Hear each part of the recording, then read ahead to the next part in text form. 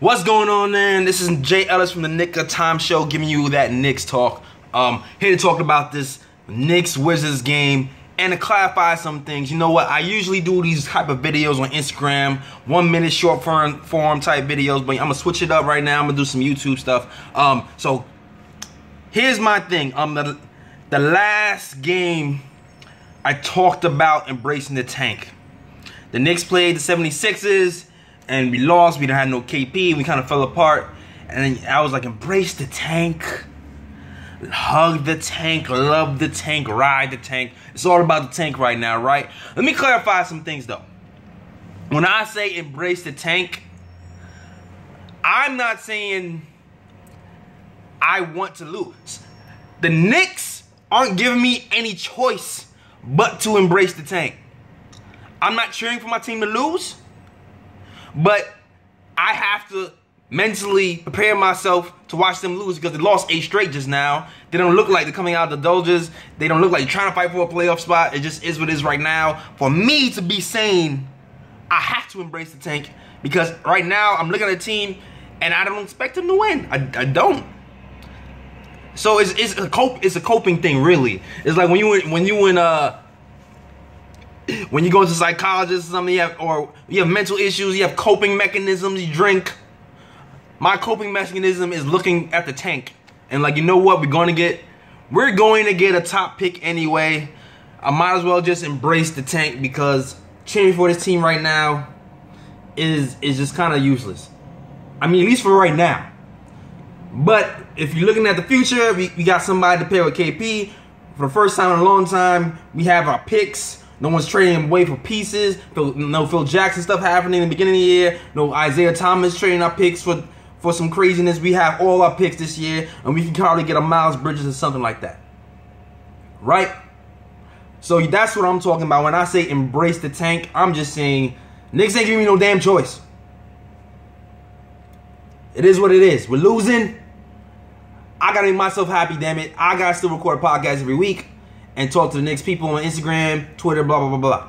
Embrace the damn tank.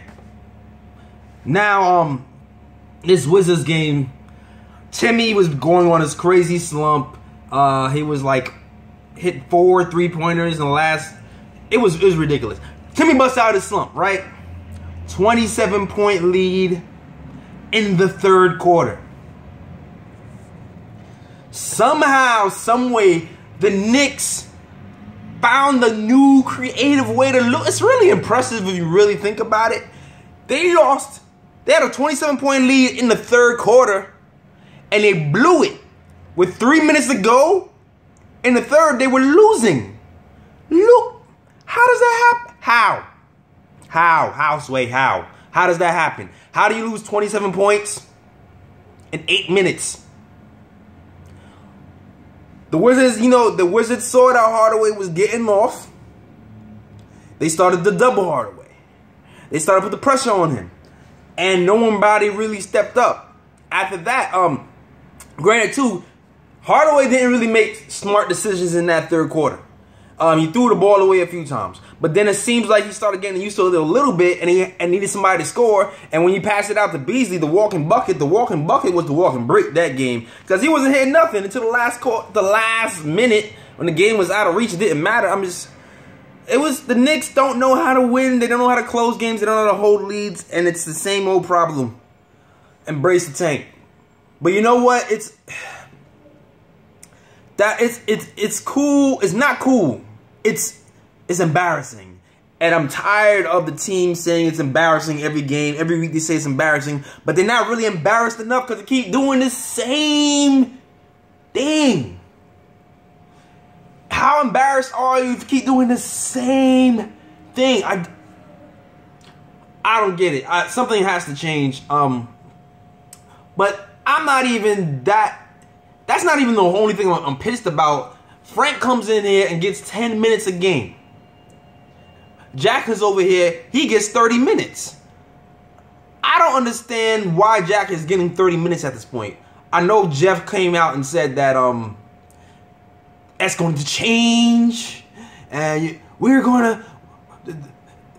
I don't know. I felt like it was what Jack's last hurrah. Was that what Jeff was doing? He just wanted Jack to get the last minutes just so he could feel good because he knew he wasn't gonna get minutes after the All-Star break. But it's whatever, man. I'm disappointed in the team, but I'm also kind of hopeful that we have all our picks. We need to get right this ship before KP comes back next season, so he knows he has something to fight for, and we can actually build off of something from one season to another. So that's all I really have to say about this game.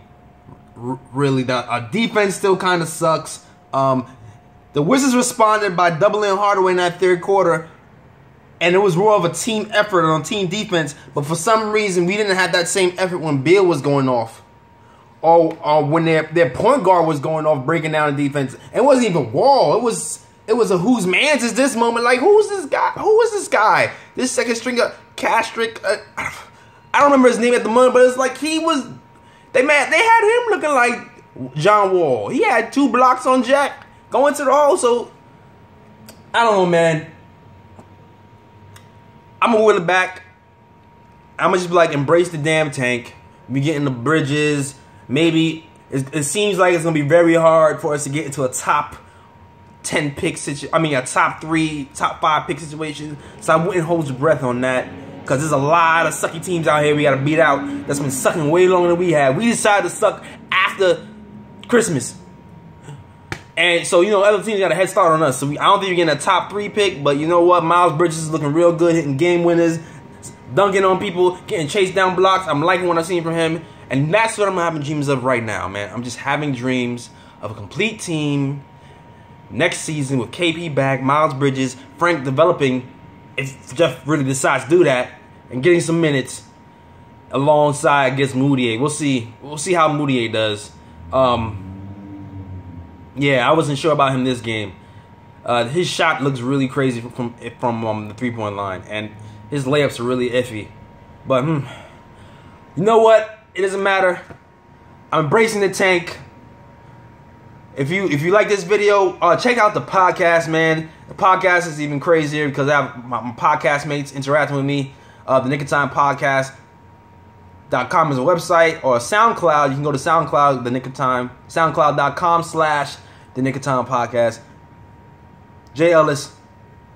Peace.